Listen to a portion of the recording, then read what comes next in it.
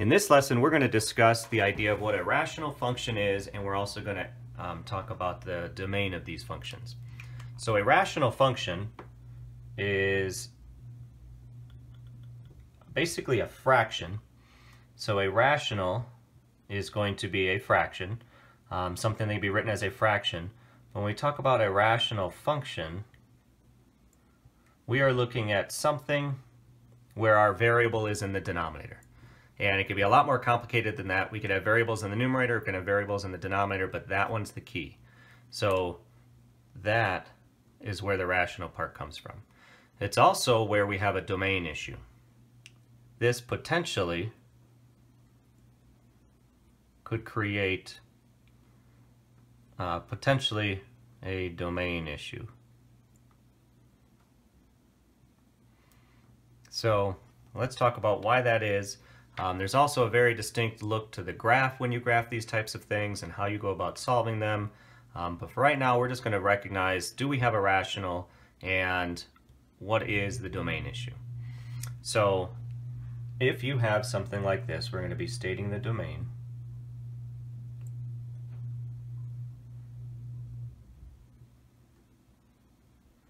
All right, so for the first one, is we're going to take that very first.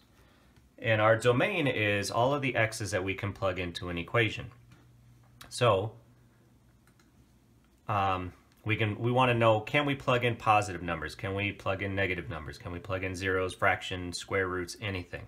That's what a domain is. What are the values that you can and cannot plug into this equation? So basically we're looking at a 1 divided by something. Is there anything that we can't divide by?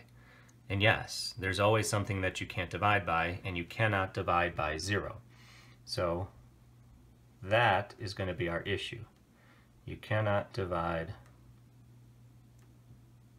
by 0. All right, so for our domain, we want to make sure that all the numbers that we plug in don't cause us to be dividing by 0. So for what we have on this one, our x's that we can plug in are a set of x's such that x, as long as it does not equal 0, we are okay. Because if we plug in a 0, it's 1 divided by 0, and that's no good.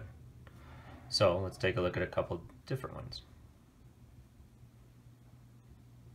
So if we have a 5x divided by x minus 2, it's irrational because we have a variable in the denominator. Our domain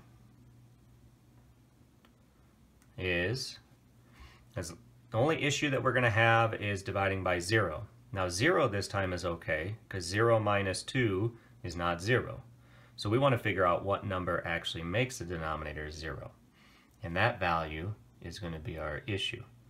So our x's such that x cannot equal 2 is the number that makes the denominator equal to 0. And if you're not sure what it is and you can't quite see it because maybe the denominator is a little bit more complicated, then really the math you're doing is taking the denominator and setting it equal to 0, find out what number that is, and that's what gets kicked out. That's the number that's going to make your denominator 0. So everything but 2. We can plug in fractions, decimals, anything we want. Now the numerator can be 0. You can have 0 divided by something, as long as it's not 0, and that's okay, because 0 divided by anything is just 0. But the other way around is not okay. We cannot have something divided by 0. That's no good. Alright, so let's do another one. So if we have if x equals x minus 3 over x plus 4, I'm going to abbreviate domain with just a d. So what number causes a problem here? Again, if you can't see it, we'll just take the denominator, set it equal to 0, and solve. We'll bump the 4 over. That's the number we got to kick out. So our domain are all of the x's such that x is not going to equal negative 4. Alright, we'll do one more. And again, the numerator has nothing to do with the domain. So if we have x squared minus 9 divided by x squared minus 9x plus 14. We have a quadratic in the denominator, which means there's potential for two issues. So I'm going to need to solve that. So that quadratic, I don't want it to equal 0. So I'm going to set it equal to 0. And this one is factorable. So I'll factor it. X minus 7, x minus 2. What multiplies to 14, that adds to negative 9, negative 7, and negative 2.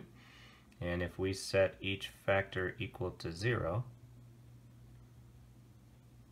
and solve it, we'll find our solutions to this quadratic, but those solutions to the quadratic end up being the numbers that we can't use.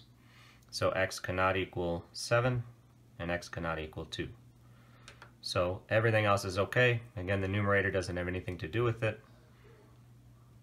So our x's we can plug in as long as x's are anything such that x does not equal 2 and x does not equal 7.